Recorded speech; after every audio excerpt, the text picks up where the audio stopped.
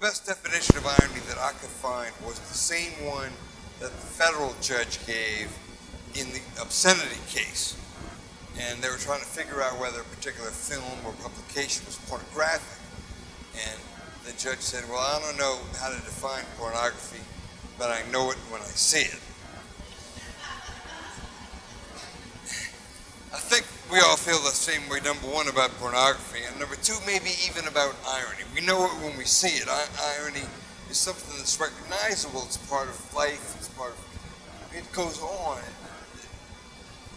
throughout our daily lives. And so I thought maybe it would be interesting to find out where the word irony comes from. The word irony comes from an old Greek name for a stock character called an iron. And in old Greek comedy, I'm talking about ancient Greek comedy, after the Bronze Age, the Golden Age, Pericles, the 400s, there were two stock characters that appeared in almost every comedy performance. It was the Iron and the Alazon. The Iron is the little guy, lowborn, looks like a loser, and the Alazon was the braggadocious, swaggering general or the master of the house who seems to have it all together. And those two come together, and the Iron ends up being the one who knows the truth about everything, and the swaggering, braggadocious master gets made a fool of. So there's a twist. And so the character of the Iron became known, the word associated with the Iron became the word for irony. And it developed since the time of the ancient Greeks. Now, I say irony is something that we come across every day. I'll tell you this, I was a waiter at the Meadowbrook Country Club a long time ago in 1984. So as you can see, my career path is something you might call circular. And I remember that one thing I learned when I was a waiter here, going back in the kitchen, the blackboard in the special was redfish courtbouillon. And it was the first time I'd ever seen courtbouillon spelled out, C-O-U-R-T-B-O-U-L-L-I-O-N. I had no idea. I'd heard my mother say redfish courtbouillon all the time. I had no idea how to spell it or what it really means. Courtbouillon just means short stew. It's a stew that's easy to make. Several years ago, I was at a restaurant, and the waiter says, well, that's the abbreviation we use in the kitchen. We just call it redfish courtbouillon, redfish courtbouillon. And I said, well, that's adorable. It occurred to me, that's why the French hate Americans, and stuff like that.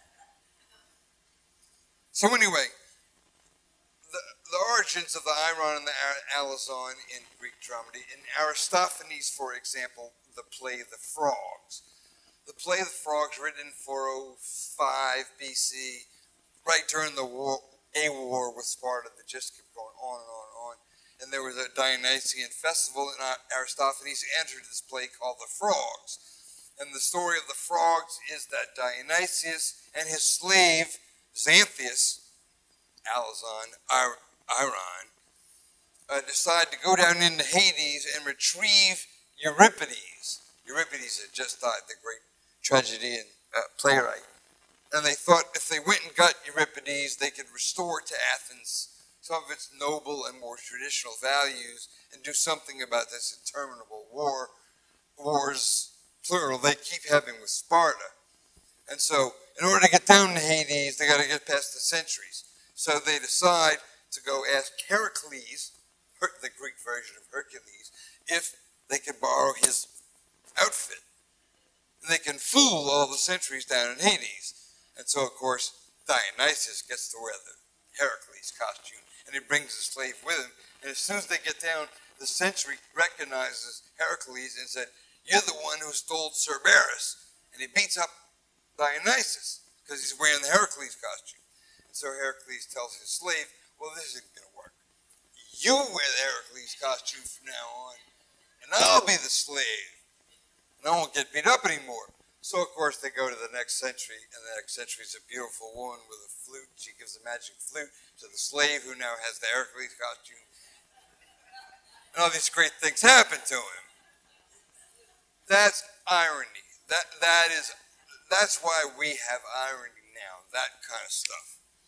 And it continued all the way through, and we know now, for example, Charlie Chaplin. This is a perfect example of an iron.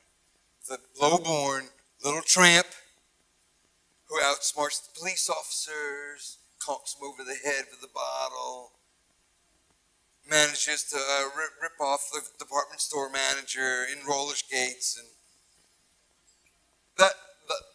the little tramp looks like a loser, but he always gets the girl in the end. And you see it, Forrest Gump, for example. You all know the story of Forrest Gump.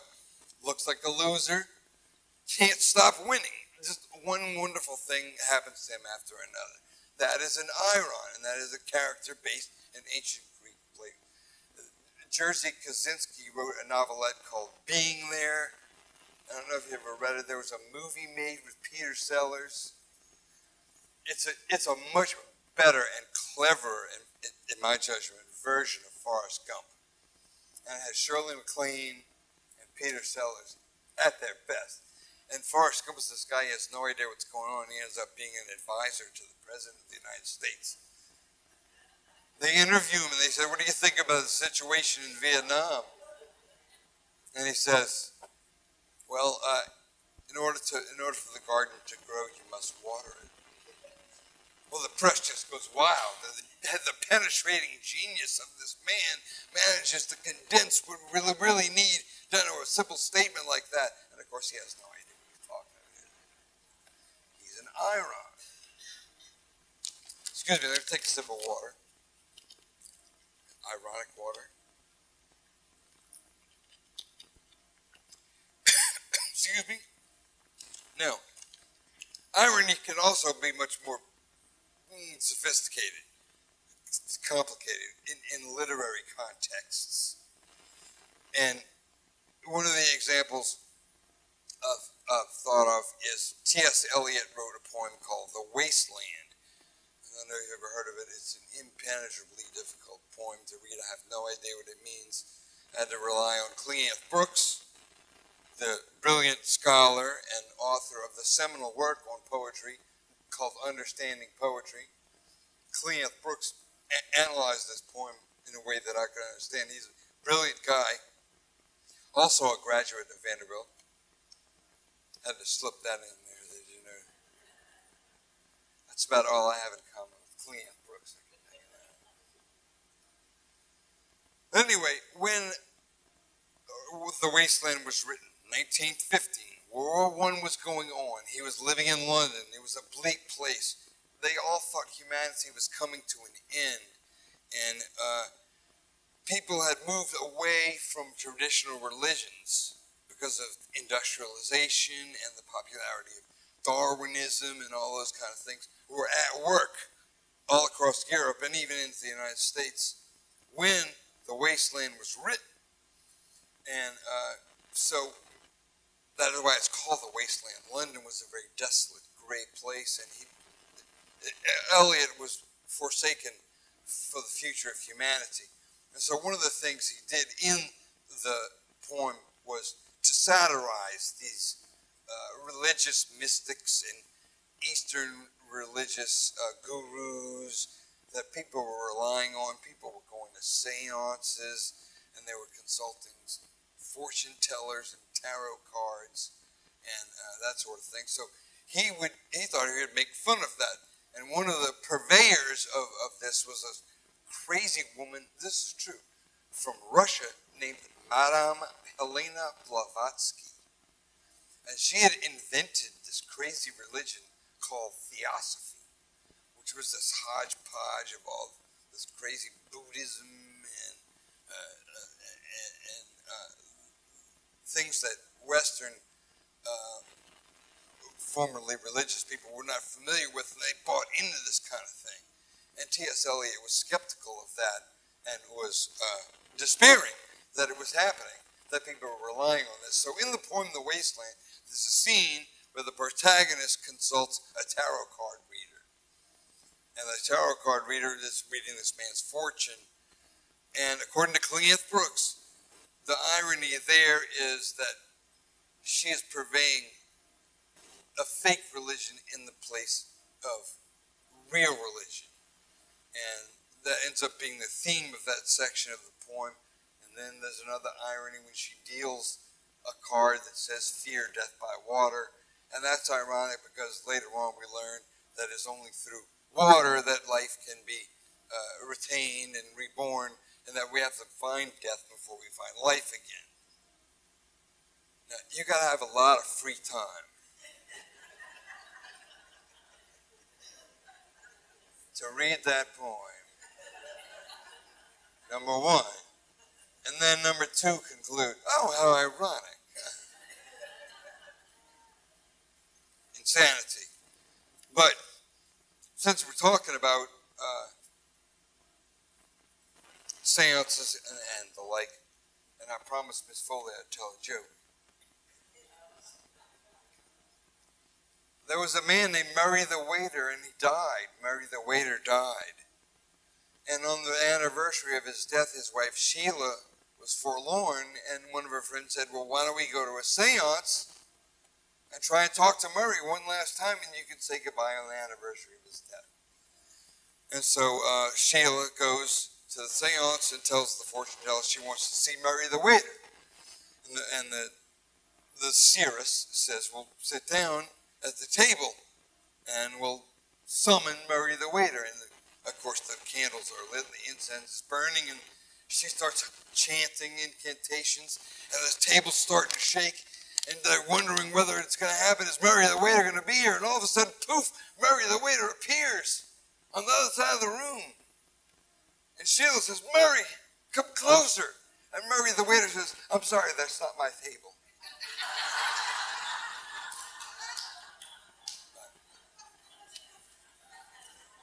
That's the seance joke.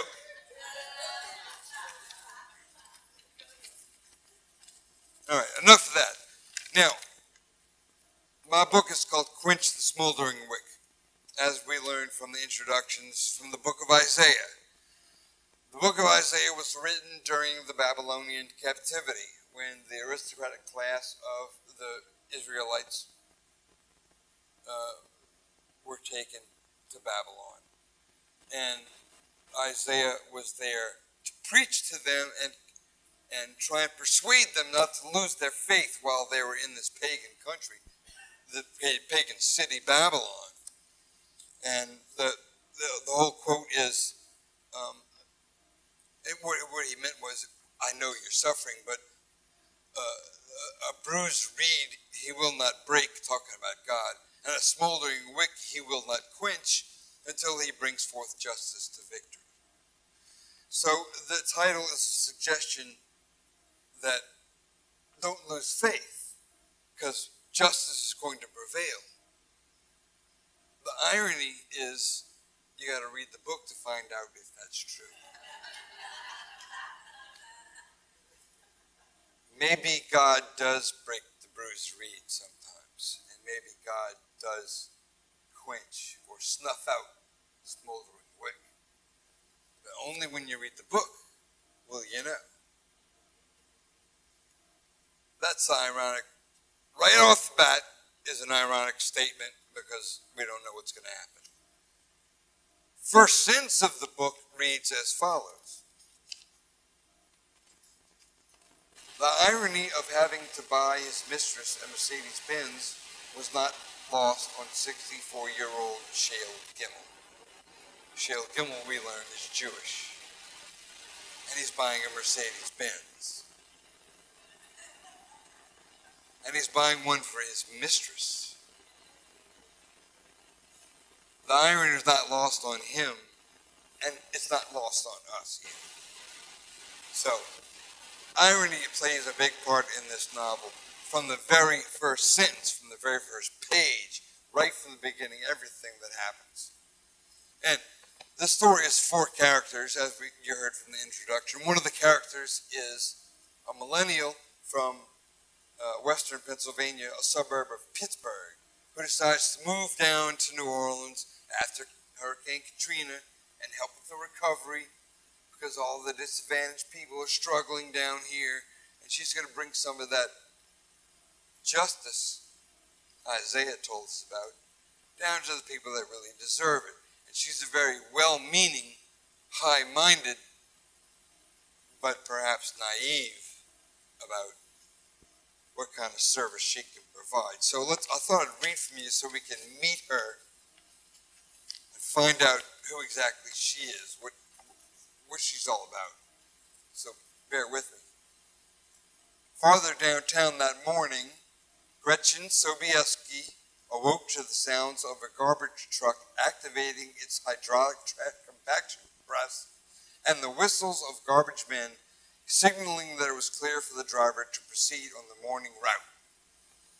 Gretchen lived in a 1900s weatherboard masonette that was a single-family dwelling when first constructed, but was now divided in half into two up-and-down rental apartments. The dwelling was directly across the street from the neighborhood bar, one of dozens that operated in the section of New Orleans known as the Irish Channel. When Gretchen moved to New Orleans after Hurricane Katrina from Buckthorn Township, Pennsylvania, Pittsburgh suburb, she chose to live in the Irish Channel for its bohemian character, a character that expressed itself in the numerous taverns that were scattered throughout the district. The neighborhood tavern once served as an important social fulcrum when the Irish Channel emerged as a bedroom community for the nearby Mississippi wharves in the late 1800s and early 1900s. See where she's moving into all this. Though they had long since ceased operations, mortuary buildings seemed almost as numerous as the bars themselves. There seemed to be something very immigrant Irish about the neighborhood, which now had the shabby Gothic character Gretchen came to New Orleans to experience. You getting the idea? She savored living on the frontier, so to speak, where lower middle-class residents abutted public housing projects and Section 8 badlands.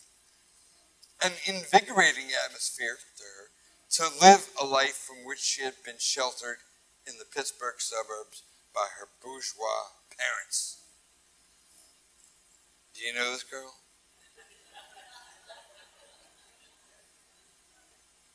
Gretchen had selected the Irish Channel as the launching point of her new young adult life that would include a smattering of gutter culture, a little race mixing, some gentle iconoclasm, decaffeinated anarchism, free-form poetry, acoustic roots music, climate consciousness, psychotropic mushrooms, a touch of Eastern mysticism, ethnic food, and a floating pantheistic love of nature.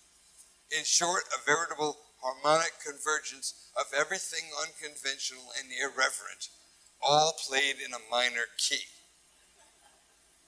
The Irish Channel had it all, and Gretchen was going to be a bona fide Big Easy Bolshevik. So I think we know who Gretchen is now. I think we know what she came down for and what she's going to do. And the job she got was with a company called Empower the Planet, which was a non-profit organization that taught lower-income people how to install, use, and enjoy recycled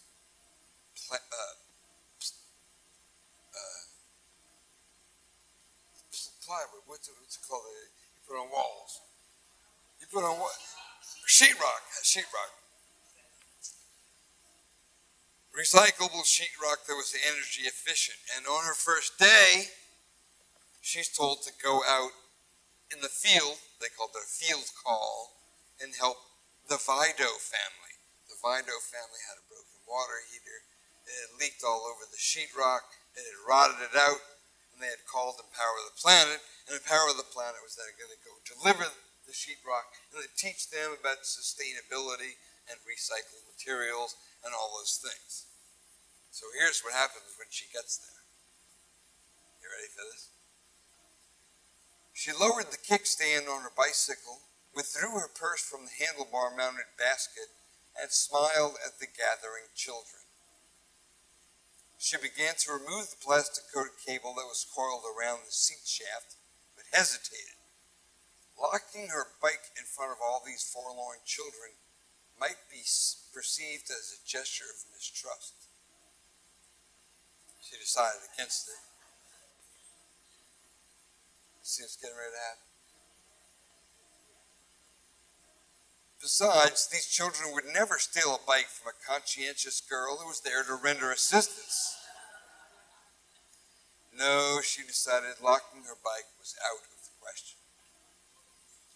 As Gretchen turned her attention to the Vido residence, she observed a line of 3 or 4 adult men waiting at an open street-level window. As she walked towards the front door to announce her arrival, the figure of a middle-aged woman emerged from the window with a paper plate holding a large fillet of fried fish and a scoop of potato salad. The woman in the window handed the plate of food to the first man in line in exchange for several dollar bills. At the conclusion of 2 or 3 of these transactions, Gretchen spoke politely, "Are you Mrs. Vido?" And she said, "What do you want?" And she said, "My name is Gretchen Sobieski. I'm from Empower the Planet. I'm here to take a look at your drywall." "Oh, all right." The woman withdrew from the window and opened the front door where the white missionary. In the back, they got sheetrock all over the floor, she said. "Oh, that's excellent, that's okay," as she climbed the steps leading to the interior of the apartment. "I'll just take some measurements and get you all fixed up." Gretchen moved toward the back of the apartment, which she could not help but notice the smell of heavily greasy fish frying in oil. She guessed that she might be witnessing some kind of zoning violation involving the sale of prepared food from a private residence window.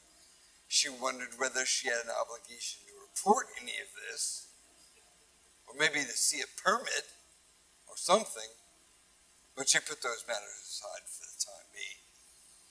Gretchen set her purse down, withdrew her spring-activated retractable tape measure, and began taking measurements. At least 2 full 8x4 full drywall panels had become waterlogged from the busted valve leading to the hot water heater. After taking more measurements, Gretchen took a few steps back to survey the affected area. The damage was not as bad as it looked.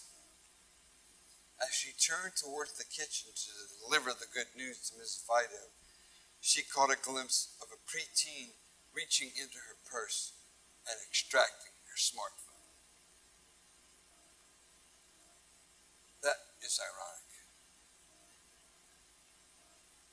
She's there to help these poor people, and they're stealing from her. This actually happened to me when I was in high school. I was delivering hams to poor people in one of the neighborhoods back behind the waterworks. And we were in a van, and as we were bringing the hams up to the house to deliver the hams, the rest of the neighborhood would be stealing the hams out of the van while we were delivering them. That's ironic. Irony lives with us always. It's everywhere.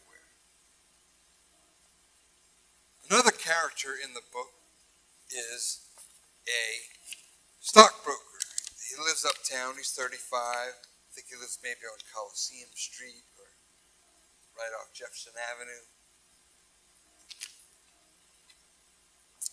He's having an affair with the same woman that the Jewish tycoon is having an affair with.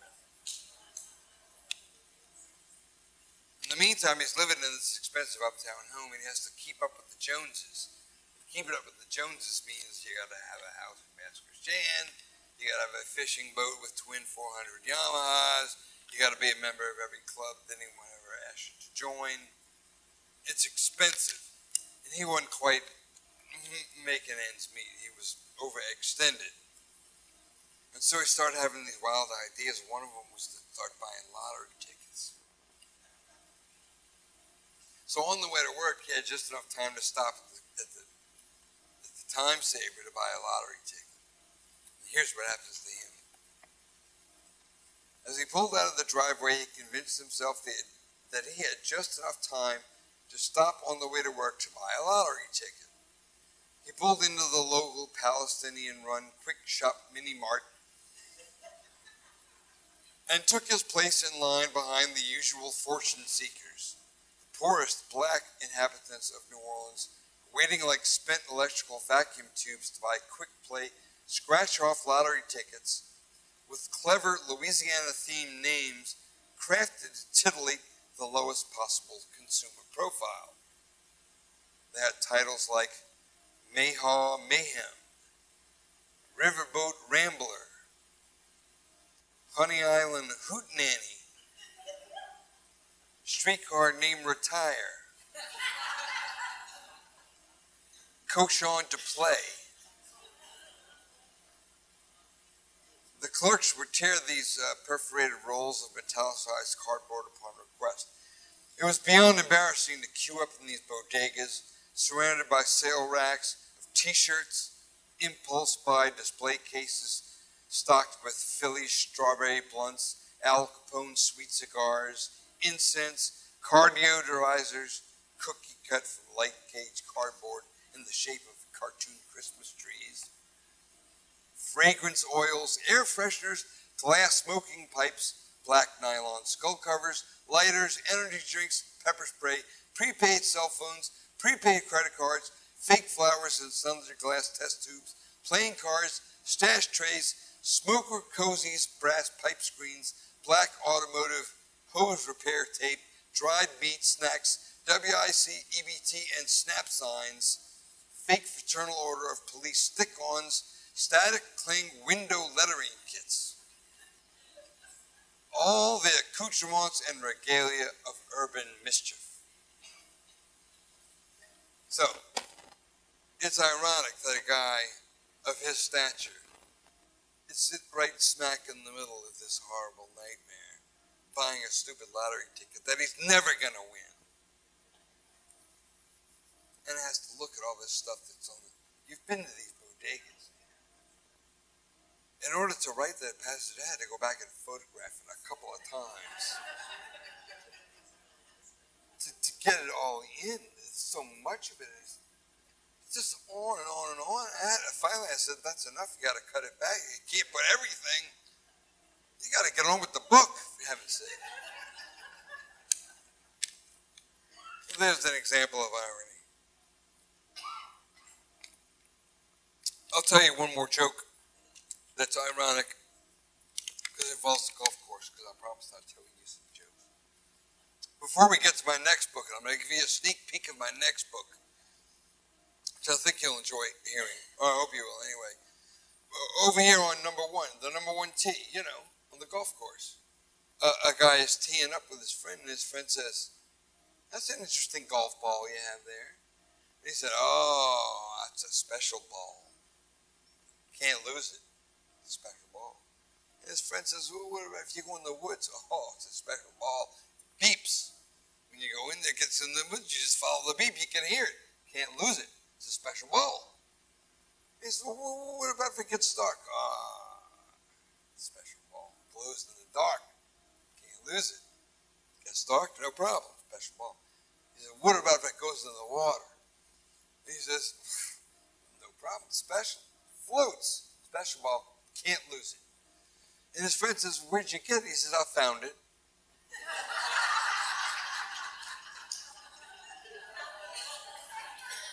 Okay?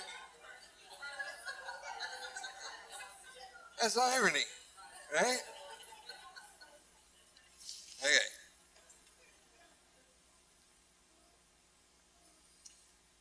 I'm going to give you a small taste of my next book. Maybe you'll be interested when it does come out, if I ever finish it. If my Uncle Joe will ever approve it. He has not approved it so far. I don't think he likes it. But anyway, it's a story of an Orleans Parish politician who, like our friend in the first novel, gets overextended because he has a gambling problem. And he spends a lot of time at the racetrack losing money, and he owes child support, he owes alimony, he owes all horrible things, and he can't afford it. But he's been elected to this position as assessor. It's set back at the time where, remember, Orleans Parish had 7 different assessors. Insane. But he's one of them, and his district is New Orleans East. And he gets this wild idea that he is going to try and shake down a Vietnamese convenience store in his district because he finds out they're running an illegal lottery. And he figures if he puts pressure on them, that he will bring the forces of law enforcement to bear on this thing. He can squeeze them a little bit by giving them a jacked up assessment and say, if you want me to lower your assessment, give me some of that lottery money. So that's how our adventure starts. There is also a political operative that we all know, the liaison, who enables the bribery system to work. You go through the consultant gets the money somehow to the politician. And then there is a gay lawyer who's married. And he's one of those guys that marries for social reasons and for money. And so he gets involved in this marriage to this very overbearing woman, but she has social standing. Her father has money. She has connections. And so he's willing to suppress his homosexuality for the sake of this wonderful world of high society and money and clubs and everything. As the story goes on, and he gets involved with this assessor and the convenience store that's running the illegal lottery and the political shakedowns that are going on, and the FBI gets involved and all that stuff. And he's beginning to think that I'm not being true to myself. I see all these horrible things in the world and they're just not being true. And that epiphany comes over him when his wife takes him to one of these art gallery openings on Julia Street. And it's one abstract painting after another. It's just abstract painting. It's a red blotch. It's a blue stripe. It's a black circle. It's wonderful. So he starts thinking about abstract expressionism, and we learn from the omniscient storyteller that abstract expressionism was a product of Madame Blavatsky. Remember, we met her back in, she invented this religion, this stupid religion that she made up out of whole cloth. She ended up being this charlatan fortune teller. She had a stuffed baboon in her seance room. Her husband would rattle the teacups in the case to convince people that were theosophists that there was spirits coming in visiting upon the thing. And it's a dirty little secret of the art world that abstract expressionism, as lofty and intellectual as we think of it, they were all, and I mean all of them, Kandinsky, Mondrian, Ed Reinhardt, Mark Rothko, every single one of them was a theosophist, and they believed in this stupid stuff. A dirty little secret of the Guggenheim Museum. The Guggenheim Museum is based on theosophy. Hilla von Riebe, who Simon Guggenheim hired to stock this new form of abstract expressionist art that was so fabulous, it was so Freudian, it was so intellectual, it was so deep and meaningful. You know, the blue circle.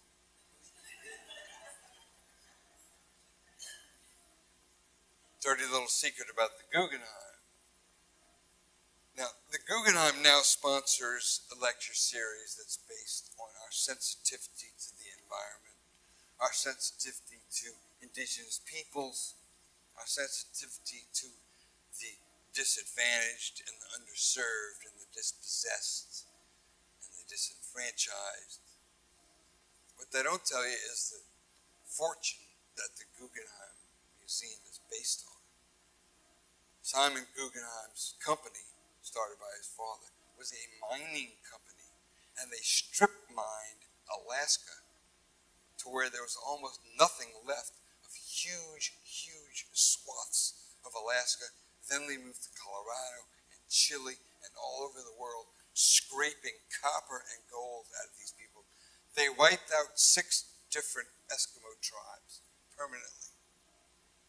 So when you go to the Guggenheim Museum to a lecture and they're telling you about how we need to be concerned about indigenous peoples and the environment,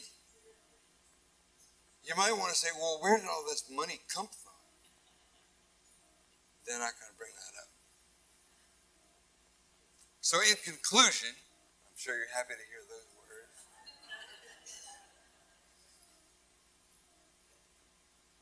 Go through life when you leave here and start noticing irony, because it's everywhere. And I'll tell you one last one I saw several years ago.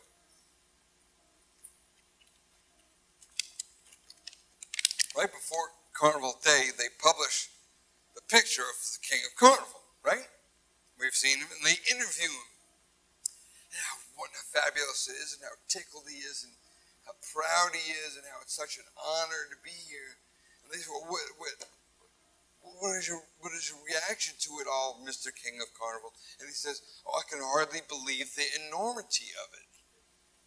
Well, what he meant was, I can't believe the enormousness of it. He didn't know that the word enormity means great wickedness, not great size or great pomp and production. He didn't know that. He just said, I can't believe the enormity of it. And I thought to myself, that is irony. I don't know why it's irony, but I know it when I say it. Thank you very much. We really appreciate it. Thank you. You're very kind. Thank you.